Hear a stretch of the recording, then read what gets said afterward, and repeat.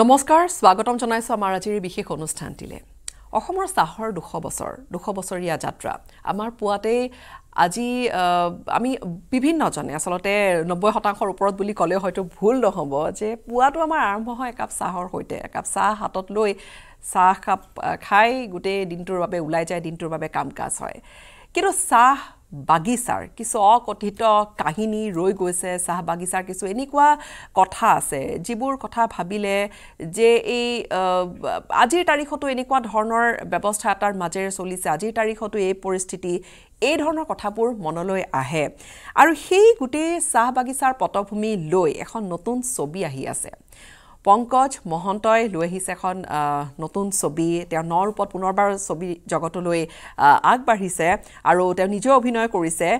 লগতে আছে ছবিখনত অভিনেতা অভিনেত্ৰী হিচাপে উৰ্মিলা মহন্ত লগতে আছে বলৰাম দাস আৰু মিনি ছবিখন মুকলি হ'বলৈ গৈ আছে অহা 23 ফেব্ৰুৱাৰী আৰু আজি ষ্টুডিঅ'ত মোৰ হৈতে মিনিৰ গুটে ক্ৰু কাষ্ট আছে আৰু তেওঁলোকৰ হৈতে মিনি সম্পৰ্কীয় বা এই গুটে ছবিখনৰ বিষয়বস্তু ছবিখন কেনেকৈ মনলৈ আহিল ছবিখনত কি আছে কি পাব দৰ্শকে গুটেখিনি জানিবলৈ চেষ্টা কৰিম তেনেহলে আমি প্ৰথমে স্বাগতম জনাইছো পংকজ মহন্ত আমাৰ হৈতে আছে আপোনাক স্বাগতম জনাইছো তেওঁ প্ৰযোজক ছবিখনৰ লগতে চিনাকি কৰাই দিয়াৰ নিশ্চয়কৈ নতুনকৈ প্ৰয়োজন নাই উৰ্মিলা মহন্ত বলৰাম দাস আমাৰ হৈতে আছে স্বাগতম জনাইছো লগতে যি ছবিখনত সংগীত তেওঁ গীত গাইছে দুটা গীত সম্ভৱত এটা গীত গাইছে সুজাতা কাৰ্তিক আছে তেখেত আমাৰ হৈতে সংগীত শিল্পী আপোনাক স্বাগতম জনাইছো আৰু লগতে অভিনয়ও কৰিছে আৰু ছবিখনত গীতো গাইছে সন্তু তাতি আপোনাকো স্বাগতম জনাইছো আমাৰ অনুষ্ঠানটিৰ মাজলৈ পংকজ মহন্ত আপোনাৰ পৰা আৰম্ভ কৰিম মিনিত কি আছে মিনি কেনেকৈ আৰম্ভ হ'ল 23 ফেব্ৰুৱাৰীত মিনি দৰ্শকৰ আগলৈ গৈ আছে হয় মোৰ জন্ম তিতাবৰত আমাৰ জন্ম মোৰ ভণ্টি জন্ম হ'ল তাৰপিছত সৰু ভণ্টি জন্ম হৈছে দেউতা কৰ্মসূত্ৰে ডিব্ৰুগড়ত আমি সেটেল হ'লো ডিব্ৰুগড়লৈ ট্ৰান্সফাৰ হ'ল দেউতা ডিব্ৰুগড়ত যেতিয়া থাকোঁ আমি তেতিয়া মাজে মাজে আমি তিতাবৰ যাওঁ তিতাবৰলৈ গ'লে মোৰ সেই সময়ত জন্ম সময়ত পিছতে যিগৰাকী ধাইমা বুলি আমি কওঁ ধাইমাগৰ ৰজনী বাই বুলি কওঁ ধাইমাগৰাকী মানে চাবলৈ আহে আমাক চাবলৈ আহে খুব মৰম কৰে মোক ঘৰত মতা নাম এটা দিয়ে নহয় আগতে সেইটো নামো তেওঁ দিয়া নাম তাৰপিছত লাহে লাহে আমি ডাঙৰ হৈ আহিলোঁ তাৰপিছত চিনেমা কৰিলোঁ অভিনয় কৰিলোঁ তেতিয়া আৰু তেওঁ মৰমটো বেছি হয় তেওঁ কয় বস্কিজ দি যাবলৈ বস্কিজ বুলি কয় আৰু তেতিয়া আমি কিবা এটা দিওঁ বিৰাট ফূৰ্তি পায় সেই কথাবোৰ কোভিডৰ সময়ত খুব বেছিকৈ মনলৈ আহিলে কোভিডৰ সময়ত যে কৰিবলৈ একো নাথাকে খুব অপৰন্ত সময় পালোঁ সেইবিলাক সময়ত ইমানেই মনলৈ আহিলে তেনেকুৱা হওঁতে অৰুণজিৎ মোৰ স্কুল জুনিয়ৰ অৰুণজিৎ বৰা তেওঁৰ লগত কথা বতৰা হয় মাজে মাজে পৰিচালক আমাৰ চিনেমাখনৰ পৰিচালক হয় হয় তেওঁলোকৰ কথা বতৰা তেতিয়া অৰুণজিৎক ক'লোঁ এইবিলাক কথা কওঁ অৰুণজিৎ এনেকুৱা আমাৰ চাহকৰ্মীসকলৰ ওপৰত এখন চিনেমা কৰিলে মোক খুব হেঁপাহ গৈছে তোমাৰ ওচৰত তেনেকুৱা কিবা আছে নেকি ষ্টৰী অৰুণজিতে ক'লে দাদা মোৰ লগত এটা ষ্টৰী আছে নামটো মিনি মোৰ কোৱাচোন কোৱা ষ্টৰীটো শুনো তেতিয়া অৰুণজিতে যেতিয়া ষ্টৰীটো ক'লে মই আধাত শুনি পেলাই তেওঁ ক'লে আৰু পিছৰখিনি ক'ব নালাগে আমি পিছত লগ হৈ ভালকৈ আমি কথা পাতিম তাৰপিছত শ্বুটিং আৰম্ভ কৰোঁ তেতিয়া আমি সদায় ৰাতি আমি বহুত দেৰিলৈকে কথা বতৰা হয় কেতিয়াবা 2টাও বাজে 3টাও বাজে তেতিয়া কোনটো কেৰেক্টাৰ কোনে কৰিব সেইবিলাক আলোচনা হয় তেওঁ অৰুণজিতে কওঁ অৰুণজিৎ এই মিনি কেৰেক্টাৰটো আমাৰ উৰ্মিলা কেনেকুৱা হ'ব বাৰু বাজেটৰ কথাটো আছেই বাজেট কথাটো কওঁ যে আকৌ কিন্তু বাজেটটো কিন্তু ইমান ইয়াতকৈ ওপৰত যাব তেতিয়াহ'লে দিগদাৰ হ'ব তেতিয়া অৰুণজিতে কয় পংকজ দা আপুনি কেনেকৈ ভাবিছে উৰ্মিলাৰ কথাটো ভাবাতটো ভালেই ভাবিছে কিন্তু উৰ্মিলা একচেপ্ট কৰিব জানো বোলে এটা কাম কৰা তুমি ট্ৰাই কৰাত কি আপত্তি উৰ্মিলাৰ লগত তুমি লগ হোৱাচোন কথা পাতা মোৰ বোধেতো ইয়েছ ক'ব লাগে সঁচাকৈ উৰ্মিলা ইয়েছ ক'লে আহি পেলাই মোক কৈছে দাদা ঠিকেই উৰ্মিলা ইয়েছ ক'লে বল সেই আছোঁ ট্ৰাই কৰাৰ কাৰণেতো তুমি আমি সেইটো পালোঁ সেইধৰণে ৰামৰ কেৰেক্টাৰটো মই ক'লোঁ যে তুমি বলৰামক ট্ৰাই কৰা সেই একেই অৰুণজিতে ক'বলৈ অকণমান দিগদাৰ পায় কিন্তু তথাপি ট্ৰাই কৰিলে বেচাৰে ট্ৰাই কৰিছে বলৰামেও ইয়েছ ক'লে ঈশ্বৰৰ আশীৰ্বাদ বা তেওঁলোকৰ শুভ ইচ্ছা সেইটো কাৰণে বা ষ্টৰীটো ভাল পালে শুনি পেলাই সেইকাৰণে তেওঁলোকে ইয়েছ ক'লে পিছততো আৰু সুজাতা কাৰ্তিকনো কেনেকৈ আহিল সেইটো এটা ডাঙৰ কাহিনী শেষৰ গানটো আমি এন ক্ৰেডিটৰ যিটো গান দিলোঁ তাৰপিছত সন্তু খুব ভাল অভিনয় কৰিলে তাকো তেনেকৈ অনা হ'ল তিতাবৰ যেতিয়া আমি শ্বুটিং কৰিলোঁ বাগানত আমাৰ পাণবাৰী বাগানত খুব সুন্দৰকৈ আমাৰ কামবিলাক হ'ল গোটেই শ্বুটিং পাণবাৰী বাগান আৰু ডফলাটিং বাগান দুখন বাগানত আমি কৰিলোঁ বহুত কষ্টৰ ফলত আজি তাৰিখৰ মিনি ৰাইজৰ মাজলৈ ওলাবলৈ ৰেডি হ'ল আৰু সিমানখিনি এতিয়া হাজু হৈছে প্ৰযোজক হিচাপে আশা যে মিনিয়ে এতিয়া দৰ্শকে মিনিক আকোৱালি ল'ব উৰ্মিলা মহন্ত আপোনাৰ ওচৰলৈ আহিছোঁ যে চাওক আমি চাহ বুলি কোৱাৰ লগে লগে আমাৰ কেনেকুৱা এটা সম্পৰ্ক চাহ একাপ খাওঁ চাহ একাপ আনচোন বা চাহতে বহি আড্ডা কিন্তু চাহ বাগিচাৰ সঁচাকৈ বহু এনেকুৱা অকথিত কাহিনী থাকে বুলি ক'লে হয়তো ভুল নহ'ব বা এনেকুৱা বহু ঘটনা থাকে যিবোৰ আমাক ভবাই তোলে কেতিয়াবা আৰু হয়তো যদিও বা আমাৰ চাহকাপ ইমান আপোন কিন্তু তাৰপিছত সেইখিনি কাহিনী আমি কেতিয়াবা জানিবলৈ হয়তো চেষ্টা কৰিছোঁ বা কিমান কৰিছোঁ এইবোৰ প্ৰশ্ন থাকে ৰৈ যায় এতিয়া মিনিৰ মাজেৰে কি বিচাৰি পাইছে বা আপোনাৰ চৰিত্ৰটো কেনেকুৱা আৰু মিনিৰে কি বুজাবলৈ বিচাৰিব মিনি চৰিত্ৰটো আৰু মিনি নামটো ইমান মানে এটা মানে আইডেণ্টিফিকেশ্যন অফ ট্ৰি ট্ৰাইব নহয় জানো মিনি নামটো কোৱাৰ লগে লগে চাহ জনজাতীয় লোকখিনিৰ কথাই আমাৰ মনলৈ আহে আৰু যেহেতু এইমাত্ৰ ক'লে যে চাহ আমি ৰাতিপুৱা উঠিয়ে আৰু অসম আৰু চাহৰ এটা ওতঃপ্ৰোত সম্পৰ্ক আছে আৰু বাহিৰত আমাৰ প্ৰথম চিনাকি চাহেৰে হয় আচলতে এতিয়া মই বম্বেত থাকিলে অসমৰ বুলি ক'লে আচ্ছা আছাম টি সেইটো আমাৰ এটা প্ৰথম পৰিচয়ৰ নিচিনা আৰু মই সোণাপুৰৰ ছোৱালী সোণাপুৰত জন্মগ্ৰহণ সোণাপুৰত আমাৰ চাহ বাগিচা আছে সোণাপুৰ স্কুলত যাওঁতে সদায় আহোঁতে যাওঁতে চাহ বাগানবোৰ দেখোঁ খুব ধুনীয়া লাগে আৰু চাহ বাগানত যিসকল মহিলাই কাম কৰে মিনিসকলে কাম কৰে তেওঁলোকক সদায় দূৰৰ পৰা খুব মানে আগ্ৰহেৰে চাওঁ ধুনীয়াকৈ শাৰী পাতি যায় খুব ডিচিপ্লিনড হয় টুকুৰি লৈ পেলাই চাহৰ পাত তুলি থাকে সেইবোৰ বস্তুৱে সৰুৰ পৰা খুব আকৰ্ষিত কৰিছিলে আৰু যেতিয়া অৰুণজিৎ বৰাই এই চিনেমাখনৰ কাৰণে মোক ফোন কৰিলে কাহিনীটো নেৰেট কৰিলে খুব ভাল লাগিলে কাহিনীটো শুনি তেতিয়া মই ক'লোঁ যে মোক স্ক্ৰিপ্টখন পঠিয়াই দিয়ক কাৰণ বহু কথা মানে নেৰেশ্যনত আমি আইডেণ্টিফাই কৰিব নোৱাৰোঁ তো মই ভাবোঁ যে এবাৰ স্ক্ৰিপ্টখন পঢ়ি ল'লে বহুত বস্তু ক্লিয়াৰ হয় তেতিয়া স্ক্ৰিপ্টখন পঢ়িলোঁ মই খুব ভাল পালোঁ তেওঁৰ লগত ডিছকাশ্যন কৰিলোঁ আৰু স্ক্ৰিপ্টৰ লগত মই 3 দিন বহিছোঁ তেওঁৰ লগত বম্বেত মানে গোটেই স্ক্ৰীন প্লেখন চাই পেলাই আৰু ইমান মানে এটা বলিষ্ঠ চৰিত্ৰ মিনি চৰিত্ৰটো এটা খুব সুন্দৰ জাৰ্নি এই চিনেমাখনত আপোনালোকে দেখিবলৈ পাব দৰ্শকে দেখিবলৈ পাব যিধৰণে তুমি ক'লা যে তেওঁলোকক আমি সচৰাচৰ দেখি থাকোঁ আমাৰ চকুৰ আগৰে অহা যোৱা কৰি থাকে চৰিত্ৰবোৰ কেতিয়াও তেওঁলোকৰ জীৱনত ভূমিকা মৰাৰ ইচ্ছা থাকিলেও হয়তো আমাৰ সময় নহয় বা আমি কেতিয়াবা ডাইভাৰ্ট হৈ যাওঁ ডিষ্ট্ৰাক্ট হৈ যাওঁ নিজৰ সকলোৰে জীৱন থাকে সেই জীৱন শৈলীতে আমি ব্যস্ত হৈ থাকোঁ এই মিনি চিনেমাখনৰ জৰিয়তে চৰিত্ৰটোৰ জৰিয়তে তেওঁলোকক জীৱনটোক ওচৰৰ পৰা চোৱাৰ সুযোগ পালোঁ আৰু এটা বস্তু মই উপলব্ধি কৰিছোঁ যে তেওঁলোক খুবেই এটা ষ্ট্ৰং কমিউনিটি তেওঁলোকে ৰুলছ এণ্ড ৰেগুলেশ্যনত থাকে খুব ষ্ট্ৰং আৰু খুব হাঁহি ফূৰ্তিত থাকে আৰু এটা কথা মই বুজি পাইছোঁ যে যেনেকুৱা পৰিস্থিতিতে নহওক তেওঁলোকে জীৱন উদযাপন কৰিব জানে তেওঁলোকে জীৱন উদযাপন কৰে আটাইতকৈ ডাঙৰ শিকিবলগীয়া কথা যিটো মই এই চৰিত্ৰটো কৰি শিকিছোঁ আৰু এই চৰিত্ৰটো কৰোঁতে মই সাদ্ৰী ভাষা শিকিবলগীয়া হৈছে যিটো সাদ্ৰী ভাষাৰ ছবি চাহ জনগোষ্ঠীয় সাদ্ৰী ভাষাৰ ছবি এখন তেনেহ'লে ভাষা শিকি তাত অভিনয় কৰিছোঁ মোৰ কাৰণে এটা খুব সুন্দৰ মানে এক্সপিৰিয়েঞ্চ এটা আৰু মই ভাবোঁ এই চিনেমাখন যেতিয়া চাব বহু কথা আমি শব্দৰে প্ৰকাশ কৰিব নোৱাৰোঁ যেতিয়া চিনেমাখন চাব মিনিৰ যেতিয়া জাৰ্নিটো চাব টি কমিউনিটিৰ সমাজখন 200 বছৰীয়া সমাজ বুলিয়ে ক'ব লাগিব নহয় জানো 200 বছৰ আগত 200 বছৰ হৈ গ'ল চাহ আমাৰ ইয়াতে আৱিষ্কাৰ হোৱা অসমত তাৰপিছতো তেওঁলোকৰ জীৱনশৈলীৰ বিষয়ে জানিবলৈ তেওঁলোকৰ সুখ দুখ সংঘাত প্ৰেম ভালপোৱা সম্পৰ্কবোৰ আমি যদি ওচৰৰ পৰা চাব বা বুজিব বিচাৰোঁ মই ভাবোঁ মিনিয়ে বহুত ডাঙৰ এটা সমল যোগাব বুলি মই ভাবোঁ আৰু মই দৰ্শকসকলক আহ্বান কৰিম 23 তাৰিখে যায় চিনেমাখন হলত চাব আৰু উপলব্ধি কৰিব বহু কথা উপলব্ধি কৰিব পাৰিব তেওঁলোকৰ অৱস্থিতি তেওঁলোকৰ মানে জীৱন যাপনৰ শৈলীৰ লগতে তেওঁলোকৰ সংঘাত কষ্ট বা জীৱনৰ সুখ মই ভাবোঁ যে চিনেমাখন চাই সকলোৱে এটা উপলব্ধি এটা মানে কি বুলি ক'ম মানে ছবিখনে চুব তাৰমানে তেনেকুৱা আৰু কিবা এটা লৈ যাব লগত নিশ্চয়কৈ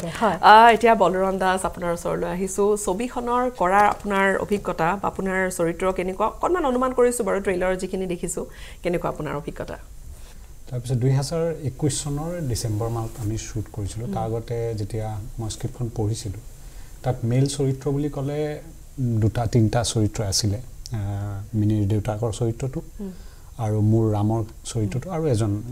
এণ্টাগনিষ্ট এজন আছে তেওঁৰ চৰিত্ৰটো তে পঢ়াৰ পিছত এটাটো প্ৰথম এক্সাইটমেণ্ট এইটো হৈছিল যে মই লেংগুৱেজ এক্সপ্ল'ৰ কৰি ভাল পাওঁ নিজে এজন অভিনেতা হিচাপে তে সাদ্ৰী লেংগুৱেজত যেতিয়া হ'ব বুলি শুনিলোঁ মই সেইটোলৈ এক্সাইটেড হ'লোঁ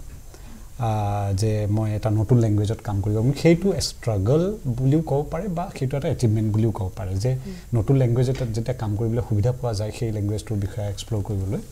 সুবিধা পোৱা যায় তো মই স্ক্ৰিপ্টখন পঢ়াৰ সময়ত দেখিছিলোঁ যে অকল স্ক্ৰীন প্লেটো লিখা আছিল তাত ডাইলগ লিখা নাছিল মানে ডাইলগ নামত একোৱেই নাছিল আৰু তেওঁ কৈ দিছিলে যে আমি চব বস্তু অন দ্য স্পট তাত এতিয়া আহিল কোনে শিকাব তেতিয়া আহিল শান্ত তো শান্ত অকল আমাৰ লেংগুৱেজ টিচাৰে নাছিল সি মোৰ ফ্ৰেণ্ডো প্লে কৰিছে এতিয়া আমি একে বয়সৰ নহয় মই তাৰ ডাবল এজৰে হ'ম কিন্তু সি মোৰ ফ্ৰেণ্ড প্লে এনেকুৱা হয় কেতিয়াবা ডাঙৰ সৰু ফ্ৰেণ্ডশ্বিপো হয় কিন্তু লেংগুৱেজ টিচাৰ হিচাপে সি আছিল আৰু সি আমাক যিমানখিনি ধুনীয়াকৈ লেংগুৱেজটো শিকিবলৈ আমাক হেল্প কৰিছে আমি যদি অলপ ভালকৈ ক'ব পাৰিছোঁ বিকজ অফ হিম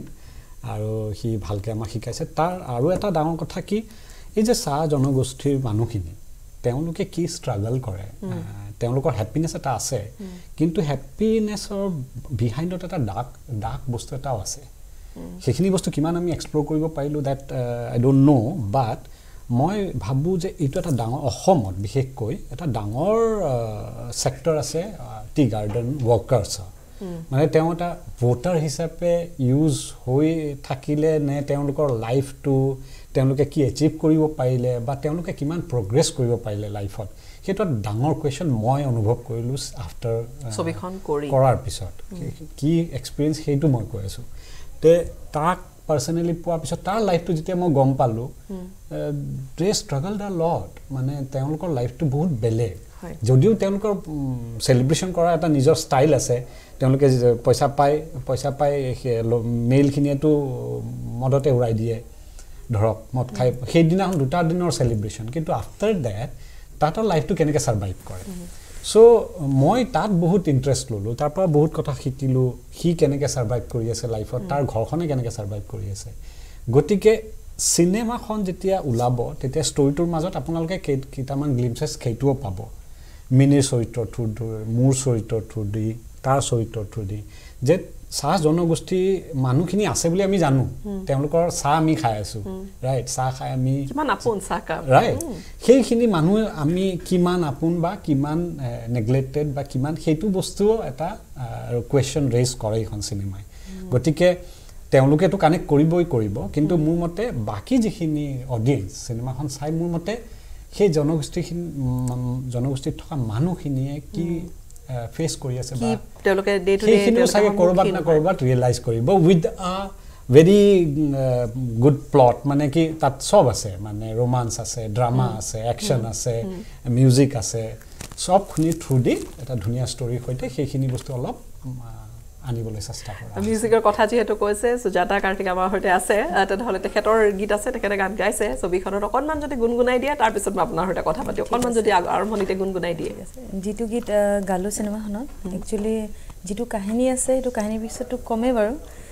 গীতটো হৈছে একেবাৰে আমাৰ অতীজৰ ককা আইতা থকা দিনত যিটো আমি আজু ককা বুলি কওঁ তেতিয়া 200 বছৰ পুৰণি গীত বুলি ক'লেও আপত্তি নহয় মানে তো চিনেমা যিহেতু ইমান ধুনীয়াকৈ কাষ্ট কৰিছে আৰু কাহিনীটো ইমান পুৰণি জীৱনশৈলী দেখাইছে তো মই সেই জীৱনশৈলীৰ ওপৰতে বেছ এটি গীত গাওঁ আৰু সেই গীতটো চিনেমাখনত আছে আমি অকণমান গাব লৈছোঁ নিশ্চয় অকণমান আমি শুনিম আই ৰে বাৰিয়াছিয়া ঘৰ পিন্দাৰে থা মিনিৰ মা জলকে গেলে মিনিৰ কান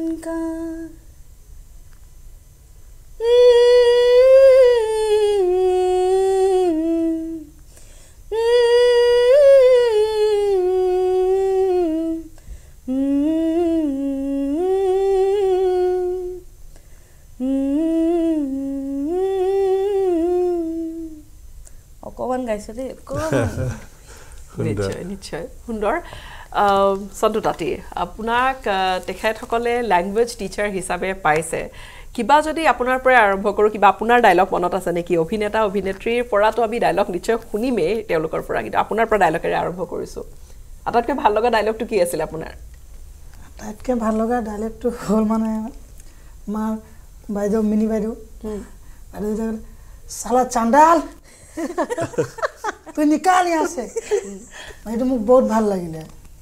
তাত কাৰণ বিশেষকৈ মিনি মোৰ এটাই কাৰণ আছে বাইদেউ যে আমাৰ মানুহে কিমান পিছ পৰা মিনি সেই কেৰেক্টাৰটো ভাল লাগিলে যে আমাৰ মানুহে যেতিয়া বাপেক আৰু জীয়েক থাকে মা বাৰু নাথাকে ঢুকাই গ'ল বাৰু কথাটোৱে কৈছোঁ যেতিয়া বাপেকে পাৰ্মেট কাম কৰি থাকে বাগানত আৰু বাপে খুব মদটো খাই খাই কম বয়সতে ঢুকাই গ'ল মিনি সৰু থাকা মানে মিনি অকলে থাকে যেতিয়া তাৰ ভাইক চাইক নাই তেতিয়া বাপেকে যেতিয়া ঢুকালে যেতিয়া মিনি কিমান সমস্যা কিমান দুখত জীৱনটো কটাই পাৰ কৰিছিলে সেইটো মানে সেই কেৰেক্টাৰটো চিনেমাটোত মানে দেখি পোৱা যাব আৰু সেই কেৰেক্টাৰটো চাই যাতে আমাৰ চাহ জনগোষ্ঠী যিমান আছে মানুহ যাতে এই চিনেমাখন চাই যাতে বুজি পায় যাতে আমিও তেনেকুৱা নকৰোঁ যাতে মানে এইটো যিটো এটা চিনেমা নহয় ক'ব গ'লে মানে এইটো হকিকত আমাৰ বাগানৰ যিবোৰ সমস্যা চলি আছে এইটো মানে কিবা ৰিয়েল আৰু বাইদেউ যিহেতু তেখেতে অকণমান পটভূমি এটা দিছে ছবিখনত নিশ্চয়কৈ বহু ক্যাৰেক্টাৰ ৰিলেট বহুতে কৰিব পাৰিব যদি বিশেষকৈ বাগানৰ অঞ্চলৰ যদি কোনোবাই কৰ্মৰত বাগানৰ কাম কৰা যদি কোনোবাই থাকে তেওঁলোকে ৰিলেট কৰিব পাৰিব ছবিখনৰ সৈতে সম্পূৰ্ণৰূপে খুবেই বাস্তৱধৰ্মী চিনেমা এখন আৰু এনেকুৱা ঘটনাবোৰ হৈছে অতীজতো হৈছিলে এতিয়াও হৈ আছে আৰু যদি এই এৱাৰনেছটো এতিয়াই নাহে হয়তো আৰু ভৱিষ্যতলৈ হৈ থাকিব তো মানুহখিনি চোৱাটো অতিকে প্ৰয়োজনীয় বুলি মই ভাবোঁ আৰু আমাৰ দৰ্শকসকলে নিশ্চয়কৈ তেওঁ খুব ভাল ডায়লগ এটাৰ কথা কৈছে ডায়লগটো আপোনাৰ মুখেৰে শুনিম মানে ডায়লগটো সেইখিনিয়ে তাৰমানে মই ৰাতি থাকোঁ অকলে তাতে এজন মানে আমাৰ যোনজন এণ্টাগনিষ্ট তেখেত আহে আৰু তেতিয়া মই তেখেতক গালি পাৰি মানে খেদিব লাগে সেই চাণ্ডাল বুলিয়ে কওঁ আৰু মানে মানে কিখন বিচাৰি চাণ্ডাল সেয়াই আৰু মানে এই ছবিখনত ধনঞ্জয় দেৱনাথ আৰু নৱম তেওঁলোকেও কাম কৰিছে আৰু খুব ধুনীয়া খুব সুন্দৰ অভিনয় কৰিছে মিনিৰ দেউতাকৰ কেৰেক্টাৰটো ধনঞ্জয় দেৱনাথ কৰিছে তো তেওঁলোকৰো এটা খুব ভাল কণ্ট্ৰিবিউশ্যন আছে চিনেমাখনত ছবিখনত আৰু কি নাম তাইৰ দীক্ষা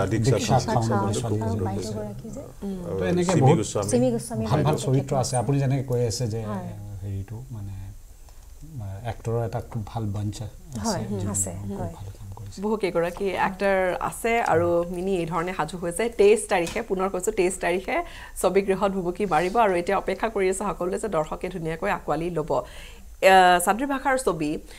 অসমীয়াও তাত নিশ্চয় আছে আপোনাৰ অসমীয়া ডায়লগ আমি দেখিছোঁ এতিয়া এই ছবিখনত চেলেঞ্জেছ কি আহিছিলে সেইটোৰ পৰা আৰম্ভ কৰোঁচোন আপোনাৰ পৰাই যিহেতু আপুনি প্ৰডিউচাৰ চেলেঞ্জেছ প্ৰথমটো চেলেঞ্জ আহিলে প্ৰথম আমাৰ সন্তু আমাৰ তেওঁ অভিনয় কৰিছে প্লাছ তেওঁ অকণমান আমাক সাদ্ৰী ভাষাটো শিকাইছিল সেই সময়ত সকলোকে সহায় কৰিছিলে এদিনটো শ্বুটিং দুদিনমান হোৱাৰ পিছত মুহূৰ্তৰ দিনা ইমান ধুনীয়াকৈ সেই এটা বৰগীত গাই ঢেকীয়াখোৱা নামঘৰত প্ৰাৰ্থনা কৰিলে মই ঢেকীয়াখোৱা নামঘৰৰ পৰাই আৰম্ভ কৰিছোঁ তাৰপিছত চিনেমাৰ হেৰি কাম এদিন দেখিছোঁ সন্তু নাই সন্তু গুচি গ'ল সন্তু গ'ল ক'ত গ'লে নাচি পেলাই ঘৰত গুচি গ'ল সন্তু নাই কাম নকৰোঁ বুলি গুচি গ'ল মই আৰে তাকতো নহ'ব এনেকৈ ধৰি আনিব লাগিব ক'ত গ'ল বাগানৰ পৰা ওলাই যাওঁতে অলপ দূৰ আছিল সন্তু সি গুচি গ'ল নাই তাৰপিছত তাক আনিলে চবেই আৰু মই লৈ গ'লো তোক কি প্ৰব্লেম হৈছে কৈছোঁ তোক খোৱাটো সুবিধা পাইছোঁ কৈছে নাই পোৱা দাদা মই তই খোৱাত দিগদাৰ পাইছোঁ টোপনিত কৈছে নাই পোৱা তই কিহত প্ৰব্লেম পাইছোঁ দাদা মই একো পোৱা নাই দেখি ক'বলৈ মোৰ দিগদাৰ পাইছে লাজ পাইছে তাৰপিছত কচোন তই এতিয়া গুচি গ'লে দিগদাৰ হ'ব তোৰ দেউতাই মোক চমজাই থৈ গৈছে এনেকৈ তই কামটো কৰিব লাগিব তাৰ শান্তই কয় দাদা কওঁ সঁচা কথাটো মোক ৰাতিপুৱা মোক ভাত লাগে কি কৈছে ৰাতিপুৱা মোক ভাত লাগে মোৰ বোলে তোৰ ভাত লাগে মানে ভাত বনাই দিয়া হ'ব নহয় সেইটো ভাত নহয় আমি বোলে সৰু থকাৰ পৰা আমি কেঁচুৱাৰ পৰা এটা বছৰ মাহঁত যেতিয়া কামত গুচি যায় তেতিয়া বোলে আমাৰ কাৰণে আগদিনাই ভাতটো তিয়াই থৈ যায় আমি নিমখ ভাতটো ৰাতিপুৱা পালে হৈ যায় মোৰ মানে ফটককৈ বুকুত খুন্দা মাৰি ধৰিলে কথাটোৱে আটাইতকৈ ইজি বস্তুটো সেইটো সেই বস্তুটোৰ কাৰণে কোনো প্ৰব্লেমে নহয় মই ক'লোঁ সেইটো কাৰণে একেবাৰে সহজ বস্তু এটা তই সেইটো পাই যাবি কোনো চিন্তা নাই সবক মাতি আনি ক'লো তাক একো নাই সবে ৰুটি ভাত ৰুটি ব্ৰেড এইবোৰ কাম নিদিয়ে ব্ৰেকফাষ্টত গোটেই তাক ভাতেই লাগে সেই কথাটো ক'লো মই কৈছে আমাৰ কুক ডিপাৰ্টমেণ্টক ক'লো যে তাকে এনেকৈ লাগিব নিমখ ভাতটো জয় কৰি দিয়ক তাকে ইজি বস্তুটো সেইটো যেতিয়াৰ পৰা সি পালে তাৰপিছত আৰু প্ৰব্লেম হোৱা নাই অলপ আগতে যিটো ক'লো চিনেমাখনৰ ষ্টৰিটো এটা বেলেগ কিন্তু তাৰ লগত থাকি মই তাৰ ষ্টৰিটো যেতিয়া গম পালোঁ কেনেকৈ ছাৰ্ভাইভ কৰে কেনেকৈ ষ্ট্ৰাগল কৰি আছে লাইফত সেইটো এটা মোৰ মতে বেলেগ এখন ছবি একজেক্টলি চ' সেইটো কাৰণে মই কথাষাৰ ক'লোঁ যে অকল সি এক্টিং কৰিছে বা গান গাইছে তাৰ মাজত এটা আৰ্টিষ্ট সোমাই আছে তো তাৰো কিছুমান হেঁপাহ আছে তেনেকুৱা তাৰমানে lots of people are there in this community who have dreams কিন্তু ক'ৰবাত ওলাই আহিব পৰা নাই সেইটোৱে মই সেইটো কথাত মানে বেছি ইনচিষ্ট সেইকাৰণে দিছোঁ কাৰণ সেই তাত এডুকেশ্যন তাৰপিছত এমপ্লয়মেণ্ট এইবিলাক বস্তুৰ মানে প্ৰগ্ৰেছটো কি সেইটো এটা মোৰ বিৰাট জানিবলগীয়া বিষয় তাৰমানে নিশ্চয়কৈ সেই প্ৰশ্নটো সঁচাকৈ হয়তো প্ৰশ্নটো যিসকলে জানে অকণমানি প্ৰশ্নটো হয়তো বহুতকে এনেকৈ খুন্দিয়াই যায় তেখেতে গীত গাইছে সন্তু তাতেক আমি অনুৰোধ কৰিছোঁ যে গীত অকণমান গুণগুণাই দিব লাগিব নিশ্চয়কৈ ছবিখনৰ যদি ৰিলেটেড কিবা সেইটোতো দিবই লাগিব শুনাবলৈ লাগিব আজি অনুৰোধ থাকিল 6 দিন কাম কৰি ওৰতে বৰষুণে ভিজি ওজন কাটাৰে বাবু ধৰমে ধৰিবি গৰিবে তুই হক না মাৰিবি ওজন কাটাৰে বাবু ধৰমে ধৰিবি গৰিবে তুই হক না মাৰিবি ধন্যবাদ পংকজ মহন্ত ছবিখন যি ধৰণে আগবাঢ়িছে ছবিখনৰ যদি আমি আন কিছু চাওক ছবি এখন কৰিবলৈ গ'লে ইমান সহজ এখন নহয় যদিও বা আজিৰ তাৰিখত আমি বহুখিনি কিছুমান টেকনিক্যাল এডভান্সেছ বহুখিনি হৈছে তেনেকুৱা সুবিধা বহুখিনি আছে আপোনাৰ বাবে ছবিখন কৰাৰ ক্ষেত্ৰত এইখিনিটো হয় বা এইখিনি পাৰ্ট চেলেঞ্জিং আছিলে এইখিনি কিন্তু বেসিক্যালি মূল যিকেইটা সন্মুখত আহে বাধা বা সন্মুখত কিছু যদি আপোনাৰ অসুবিধা হৈছে সেইকেইটা কি আছিলে উঠি অহা বহু তেনেকুৱা ছবি আছে যে ফিল্ম মেকিঙত সোমাবলৈ বিচাৰে বা তেনেকুৱা প্ৰথম মই আমি যেতিয়া কৰিব গ'লো বাগান এখন বিচাৰিলোঁ বাগানখন পালোঁ সেইটো আমি সুন্দৰকৈ তাত আমি কাম কৰিব পেলাই যিজন মেনেজাৰ আছিল তেওঁ আমাক যথেষ্ট সহায় কৰিলে মানে ভাবিব নোৱাৰা তিৱাৰী দা মনত আছেনে তেওঁ সুইট কাপল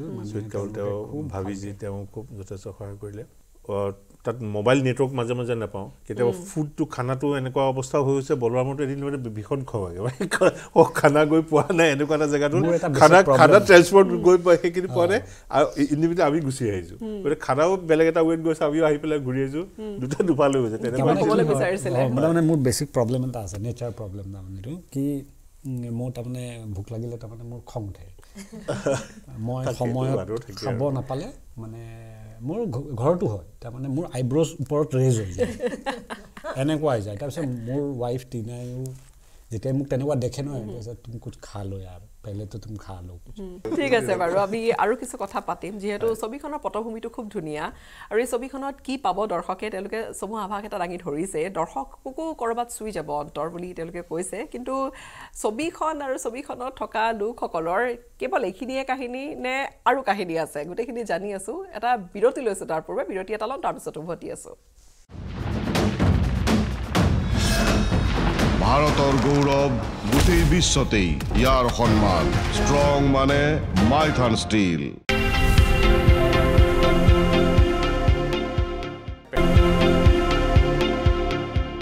বিৰতি এটাৰ পিছত পুনৰ আপোনালোকক স্বাগতম জনাইছো আমাৰ আজিৰ বিশেষ অনুষ্ঠানটিলে মিনি এখন নতুন ছবি এখন আৰু সাদ্ৰী ভাষাৰ এখন নতুন ছবি আৰু এই ছবিখন আহি আছে দৰ্শকৰ মাজলৈ 23 ফেব্ৰুৱাৰীত আৰু এই ছবিখনৰ গোটেই ষ্টাৰ কাষ্টৰ পৰা ছবিখনৰ কণ্ঠশিল্পীলৈকে ছবিখনৰ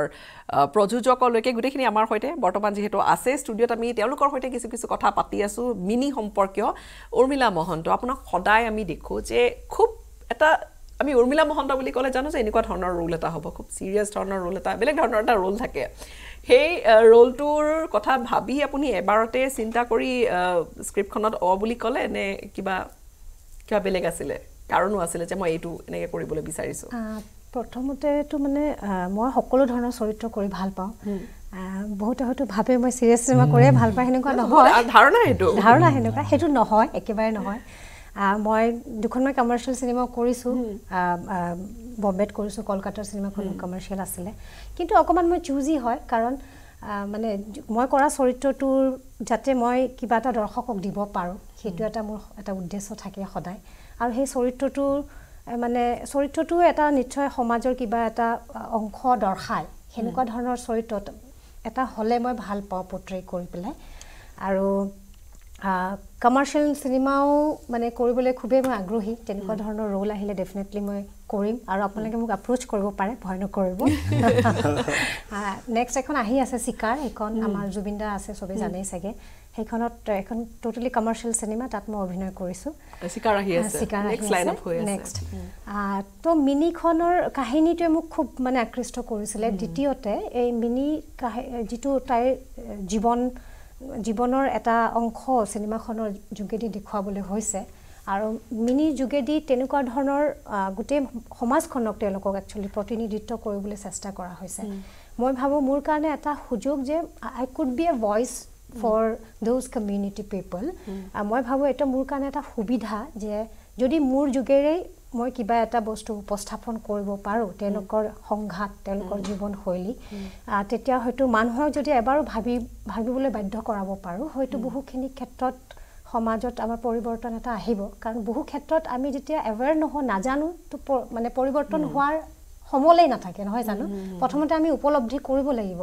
আৰু অকল আমি উপলব্ধি কৰিলে নহ'ব তেওঁলোকৰ কমিউনিটিটো নিজে উপলব্ধি কৰিব লাগিব যে তেওঁলোকৰ অৱস্থিতি কি তেওঁলোকে ক'ত আছে তেওঁলোকে তেনেকৈ থাকিব বিচাৰে নে তেওঁলোকে এটা চেঞ্জ বিচাৰে আৰু এগৰাকী সাধাৰণ ছোৱালী পঢ়া শুনাও ভালকৈ কৰা নাই দেউতাকৰ লগত থাকে মাক সৰুতে ঢুকাল ভাইক ভনীক কোনো নাই আৰু বাপেক জীয়েকৰ এটা খুব সুন্দৰ ৰিলেশ্যনশ্বিপ ইয়াতে চিনেমাখনত দৰ্শোৱা হৈছে আৰু তাৰ পাছত দেউতাকৰ মানে অনুপস্থিতিত সেই ছোৱালী ছবিখনত ৰোমান্স অংশটো ৰোমান্সো আছে ডেফিনেটলি আমি ৰোমান্সৰ অংশটো কিমান আছে ৰোমান্স বেছি আছে ৰোমান্সৰ অংশটো মানে আছে বহুত মেজৰ নহয় এনে কাৰণ এখন চিনেমা যেহেতু মানে বিষয়বস্তু কেন্দ্ৰিক চিনেমা তো ৰোমান্সটো আছে যেনেকৈ আমাৰ জীৱনবোৰত ৰোমান্স আছে কিন্তু সেইটো লৈ আমি নাচি বাগিটো নুফুৰো নহয় জানো সেইটো চাটল সেইটো তাৰ জেগাত আছে ৰোমান্স তাৰ জেগাত আছে আৰু ৰোমান্স বুলি ক'লে অকল বয়ফ্ৰেণ্ড গাৰ্লফ্ৰেণ্ডৰ ৰোমান্সো নহয় বাপেক দেউতাকৰ যিটো সম্পৰ্ক এটা খুব ধুনীয়া সম্পৰ্ক এটা দেখাইছে তাতো সেই মৰম ভাল পোৱাটো আছে সম্পৰ্কৰ টানটো তাতে দেখিবলৈ পাব আৰু এই সমাজখন যেটো আমি বাৰে বাৰে কৈ আছোঁ তেওঁলোকৰ দেখুৱাবলৈ চেষ্টা কৰা হৈছে আৰু তেওঁলোকে মানে সদায় মোৰ এনেকুৱা উপলব্ধি হয় তেওঁলোকৰ মানে আকালো নাই ভৰালো নাই তেনেকুৱা এটা তেওঁলোকৰ মাইণ্ডছেট এটা যেনেকৈ ধৰক আজি ৰাতি গোটেই দিনটো কাম কৰিলে মানে দেউতাসকল বা দাদাসকলে যায় হাৰিয়াটো খাই দিলে খাই নাচ বাগ কৰিলে এইফালে ঘৰৰ মানুহখিনি ঘৰৰ কামতে ব্যস্ত হৈ থাকিলে বা পিছদিনাখন আকৌ কামলৈ ওলাই গ'ল যিটো বস্তু আজিকালি বহুত মানে প্ৰচলিত হৈ আছে যে being in the moment living in the present মই ভাবোঁ তেওঁলোকে সেইটো দে R living in the present which is a good thing আমাৰ আজিকালি যিমান ডাঙৰ মানে গুৰুসকল আছে তেওঁলোকে সদায় কয় be in the present even গীতাটো শ্ৰীকৃষ্ণই কৈ গৈছিলে যে the present is the moment actually দেৰ ইজ ন' পাষ্ট দেৰ ইজ ন' ফিউচাৰ দ্য প্ৰেজেণ্টে তোমাৰ পাষ্ট হ'ব প্ৰেজেণ্টে উইল বি ইয়ৰ ফিউচাৰ দেৰ ইজ ন' টুমৰো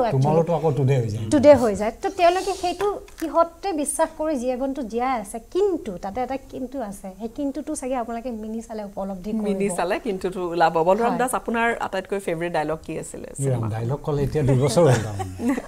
তাৰ মাজত বহুত কিবা কিবি হৈ গ'ল তথাপি মনত থকাটো কিবা এটা নিশ্চয় থাকিব নাই তেনেকৈ মনত পৰা নাই কিন্তু মই ভাবোঁ চিনেমাখন যেতিয়া শ্বুট কৰা হয় তেতিয়া এটা মুডত কৰা হয় এটা লাইটত কৰা হয় এটা কষ্টিউমত কৰা হয় গতিকে চিনেমাখন চালে মোৰ মতে তাতে বেছি ষ্টুডিঅ'ত ডাইলগ কোৱাতকৈ বাট এনিৱেজ মোৰ মনত থাকিলে নিশ্চয় ক'লোঁ হয় কিন্তু একদম মনত নাই এতিয়া সুজাতা হাঁহি আছে কথা আৰু কিছু ক'বলগীয়া আছে চাগে ছবিখনৰ কিবা আছে নেকি মনত পৰা তেনেকুৱা কথা ছবিখনৰ মিনি ক'ব গ'লে পংকজাই জানে মোৰ ঘৰত মতা নামটো মিনি পাৰ্ট 1 পাৰ্ট 2 তো যেহেতু মই বাগিচা অঞ্চলত থাকো আৰু মিনি চিনেমাৰ লগত এটা সাংঘাতিক কৈ নহয় যে ভগৱান সব জায়গা নাথাকে কাৰণে ভগৱানৰ মানে মাক ভগৱান ৰূপত পঠায় তো মোৰ কাৰণে এজ এ গড পংকজ দাক পঠাইছে বুলি ক'লো যিটো সঁচা সেই কথাটোকে কওঁ কাহিনীটো এনেকুৱা মানে তাৰ আধা পাৰ্টখিনি কম একটু পংকজ দাই কয় বাৰু পাৰ্টখিনি যেতিয়া মই প্ৰথম ট্ৰেইলাৰখন দেখিলোঁ কেনেকৈ দেখিলোঁ তো পংকজ দাই ক'ব যেতিয়া ঘৰ দেখিছোঁ ভাইটিয়ে কৈছে চাবা তই যেনেকৈ ভাবিছিলি বা আমি যেনেকৈ ভাবিছিলোঁ সেই চিনেমাখন এখন আহি আছে কিন্তু বহুত ভাল হ'ব মানে আৰু যেতিয়া ট্ৰেইলাৰখন দেখিছোঁ মানে একেবাৰে বুকুত মানে খুন্দিয়াৰ নিচিনা এটা হেৰি হৈছে কাৰণ যিহেতু মই থাকোঁ বাগিচা অঞ্চলত আৰু সেই পৰিস্থিতিৰ পৰা আমি নিজে যুঁজি ওলাইছোঁ আৰু it's not that mass easy মানে আমাৰ লাইফষ্টাইলটো একেবাৰে বেলেগ বহুত প্ৰত্যাহ্বান আজি বলৰাম দাই কৈছে উৰ্মিলা বা কৈছে পংকজ দা নিজেও দেখিছে মই য'ত থাকোঁ তাত মানে মইতো নিজে ফ'ক কালচাৰৰ ওপৰত ৰিচাৰ্চ কৰি আছোঁ গাই আছোঁ তো মোক বহুতে মানুহে কয় যে তই এইটো গাই কি পাবি বা এই চাদ্ৰী লেংগুৱেজ বা যিটো বাগানৰ আমাৰ কথিত লেংগুৱেজ এইবিলাকত কোনো ফিউচাৰ নাই দেৰ ইজ ন' মোৰ ফিউচাৰ মিউজিক সেইটোত কাৰণ অসমতো বিভিন্ন জাতি জনগোষ্ঠী আছে তো মই এটা থিৰাং কৰিলোঁ যে যিটো মানুহে আমাক নেগলেক্ট কৰে যিটো বস্তুক লয় আই will tech the things then I will make the history এইটো নহয় যে মই হিষ্ট্ৰী কৰিম নহয় মোৰ বস্তুটোকে লওঁ মই মানুহৰ আগত তুলিম তো তেনেকুৱা কথা হ'ল তাৰপিছত যেতিয়া পংকজ দাৰ হঠাৎ এদিন ফোনটো বাজিলে সুজাতা নেকি মই বোলো হয় ইউটিউবত তোমাৰ এটা গান দেখিছোঁ এইটো তুমি আকৌ গাব লাগিব আমাৰ চিনেমাৰ কাৰণে মই বোলো কোনটো মিনিখন দৌৰি ভাইটিক গৈ কৈছোঁ যিখন চিনেমাৰ কাৰণে মই কৈছিলোঁ বোলে সেইদিনা মই তাৰপিছত দেখি ট্ৰেইলাৰখন যেতিয়া দেখিলোঁ মই ভাইটিক কৈছোঁ কাজ যদি এখন চিনেমাত মই গাব পালোঁ হয় নাজানো সেইটো কি টাইম আছিলে যেতিয়া কৈছে গ'ল তেনেকৈ গ'ল কথাটো দুমাহ আমাৰ গেপ হৈ গ'ল তাৰপিছত মই ভাবিলোঁ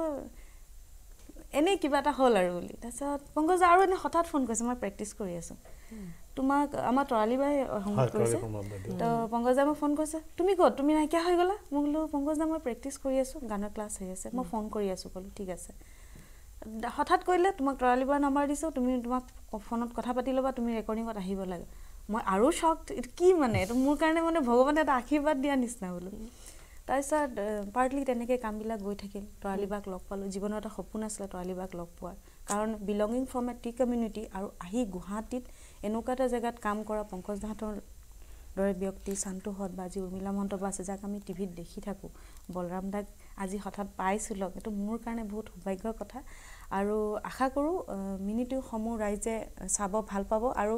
মোৰ কাৰণে বুলি নহয় প্ৰত্যেকৰ কাৰণে আপোনালোকৰ মিনি মই নিজেও মিনি আৰু প্ৰত্যেক বাগিচাতে এগৰাকী মিনি আছে মিনিৰ যিটো ষ্টৰী দেখাইছে একেবাৰে সত্য ষ্টৰী মই নিজে আছোঁ কেনেকৈ ষ্ট্ৰাগল কৰি আজি চান্তুৱে যেনেকৈ কৈছে মাক যেতিয়া মৰি যায় বা বাপেক থাকে ছোৱালীজনী এটা চালি ঘৰ নহয় জানো বেলেগৰ ঘৰ যেতিয়া চালি ঘৰ তাত থাকে টেম্পৰলি কাম এটা কাৰণ অকণমান ক'ব পাৰোঁনে পংকজ কাৰণ যেতিয়া বাগিচাত যদি মাক বাপেক পাৰ্মানেণ্ট কাম থাকে বা ঢুকালে বা ছোৱালীজনী যেতিয়া টেম্পৰলি কাম কৰে তো কোম্পানীয়ে কোনো পাৰ্মানেণ্ট ঘৰ নিদিয়ে কাৰোবাৰ ঘৰ চালি এটা বনাই থাকিব লগা হয় যেতিয়া বাপেক মৰি যায় এইটোতো ৰিয়েল ঘটনা মোৰ চকুৰ আগতে ঘটাই এইবিলাক সেই ছোৱালীজনীয়ে কোনোবা মানুহে বেয়া দৃষ্টিৰে চাব বহুত ধৰণৰ প্ৰপ'জেল দিয়ে বেয়া ইংগিতেৰে কথা কয় তো লাইফষ্টাইলটো মানে বহুত ক্ৰিটিকেল হৈ যায় জীয়াই থকাটো ছাৰ্ভাইভেলটো তো মই আজি প্ৰাউডলি কওঁ যে মিনিৰ নিচিনা চিনেমাখন আহি আছে আৰু আমাৰ কাৰণে ডাঙৰ খবৰ যে আমি বহুতে কওঁ যে আমাৰ মানুহে আমাৰ যিটো কথিত ভাষাত কয় চিনেমাই নাই বনছে নাহে বনাই হামদের চিনেমা বনাইছে আপোনালোকে যাওক ছবিগৃহত চাওক যদি মানুহে চাব বা দৰ্শকে যিমান আমাক ছাপোৰ্ট দিব আমি তেতিয়াহে কাম কৰিম আমি কথা পাতি যাম এইখিনিতে এটা বিৰতি লৈছোঁ বিৰতি এটাৰ পিছত পুনৰ উভতিম আৰু মিনিৰ কাহিনী আছে বহুখিনি সেইখিনিও পাতি ক'ম ভাৰতৰ গৌৰৱ গোটেই বিশ্বতেই ইয়াৰ সন্মান ষ্ট্ৰং মানে মাইথান ষ্টীল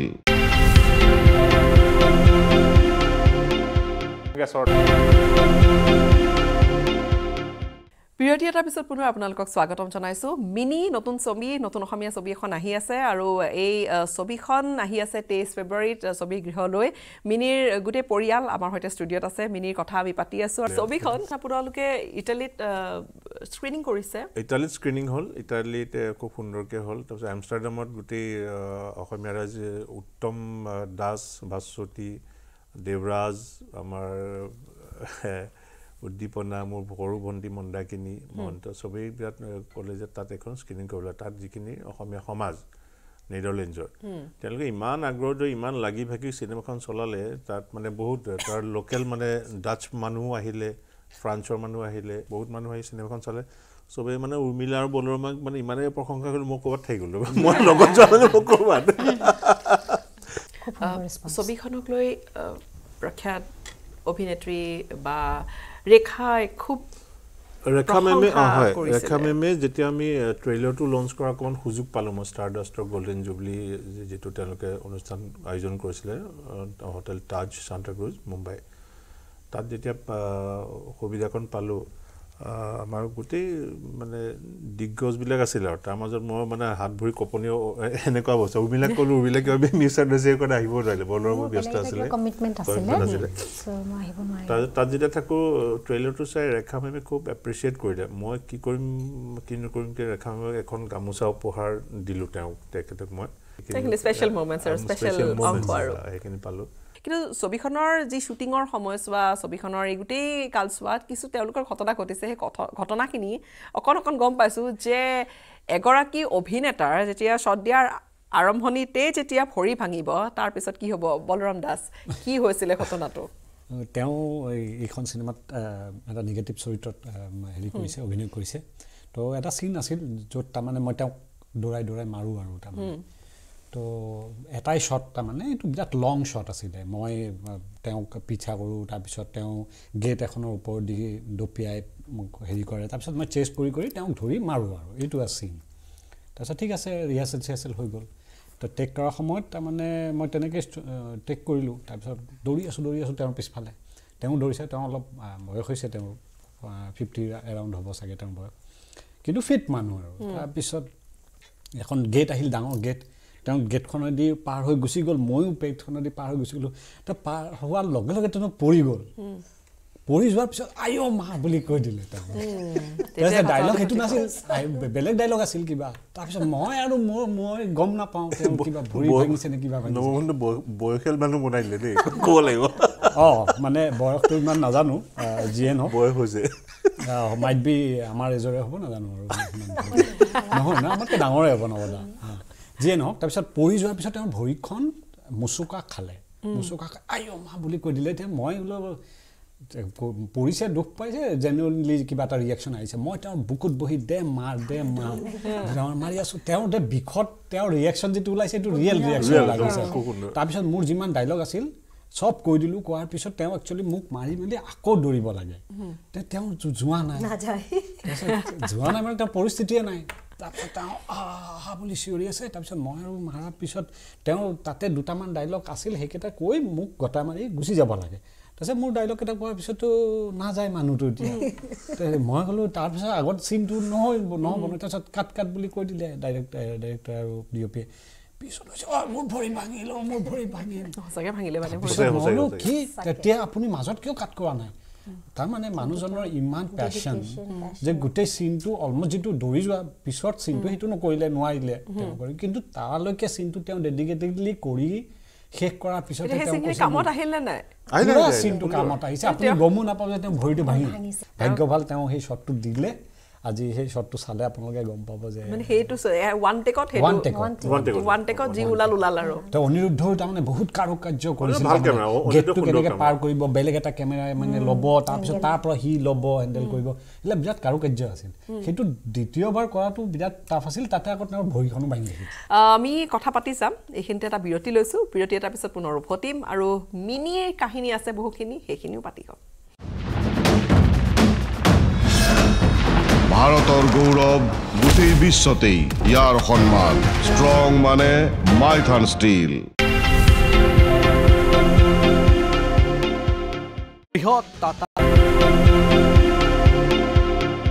বিৰতি এটাৰ পিছত পুনৰ আপোনালোকক স্বাগতম জনাইছো মিনি নতুন ছবি নতুন অসমীয়া ছবি এখন আহি আছে আৰু এই ছবিখন আহি আছে 23 ফেব্ৰুৱাৰীত ছবি গৃহলৈ এতিয়া ছবি কোট মুকলি হ'ব সেই প্ৰস্তাৱটো লৈ আহিছো গোটেই অসমত ৰিলিজ হ'ব গোটেই অসমত মানে আমি গুৱাহাটীৰ পৰা এনেকে মঙ্গলদৈ নগাঁও বিশ্বনাথ চাৰিআলি গোলাঘাট ডুমডুমালৈকে আৰু ডুমডুমালৈকে আমি তেনেকে ৰিলিজ কৰিম আপোনালোক সাজু হৈছে আৰু আপোনালোক সাজু হৈছে মিনিৰ বাবে আহ্বান কৰি মই এটা কেইগৰাকীৰ পৰা দৰ্শকৰ বাবে যেটা আমাৰ সময় বেছি অনুমতি নিদিয়ে আমি অনুষ্ঠানো আমি সামৰিবৰ হ'ল মিনিৰ কথা আমি বহুখিনি গম পালো বা মিনিৰ পটভূমি কি মিনি কেনেকুৱা হ'বলৈ গৈ আছে চাবলৈ নিশ্চয়কৈ অনুৰোধ যদি কৰে কি ধৰণে কৰিব দৰ্শকৰ বাবে উৰ্মিলা মহন্ত মিনিক আমি খুব মৰমেৰে আপডাল কৰি পেলাই আপোনালোকৰ ওচৰলৈ লৈ আহিছোঁ 23 তাৰিখে শুভ মুক্তি লাভ কৰিব অসমত আহক সকলোৱে চিনেমাখন চাওক আৰু চাই পেলাই উপলব্ধি কৰিব মিনিৰ জীৱন আৰু হয়তো নিজকো কৰবাত নিজৰ এটা চানেকি হয়তো দেখা পাব পাৰে তাতকে বেছি কি কম আৰু আপোনালোকৰ মৰম আৰু আশীৰ্বাদ লাগে পংকজ মহন্ত চামেলি মেম সাহেব বুধু অৰ্জুন আৰু মায়া বহুত পিছত মানে হললে এখন ছাত্ৰী ভাষাৰ কৰ্মীসকলৰ ভাষাত এখন সিনেমা আহিছে মিনি গতিকে আপোনালোকে আকোৱালি ল'ব বুলি আশা কৰিলো আশীৰ্বাদ কৰিব বুলি আশা কৰিলো বলৰাম দাস কিবা দৰ্শকৰ বাবে কিবা আহ্বান কিবা ক'বলৈ বিচাৰিব ইয়েস মোৰ নাম বলৰাম দাস আৰু মই ৰাম চৰিত্ৰতে অভিনয় কৰিছোঁ লগতে অভিনয় কৰিছে উৰ্মিলা মহন্তই ধনঞ্জয় দেৱনাথ আৰু নৱ মহন্ত আৰু অন্যান্য শিল্পীসকলে আহি আছে মিনি 23 ফেব্ৰুৱাৰীত অসমৰ ছবিগৃহলৈ আপোনালোক আহক আৰু আমাক আশীৰ্বাদ দিয়ক মৰম দিয়ক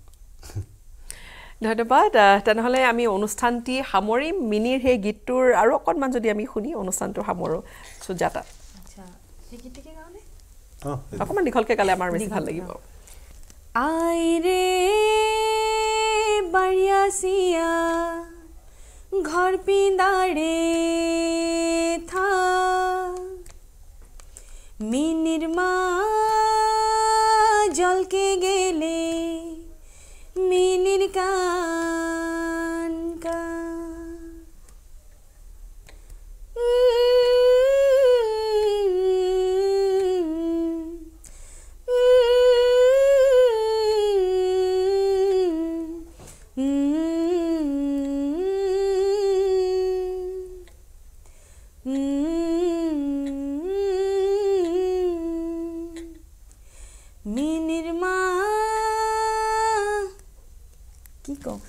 গতে তো বৰ আবেগিক টাইপৰ কমানটো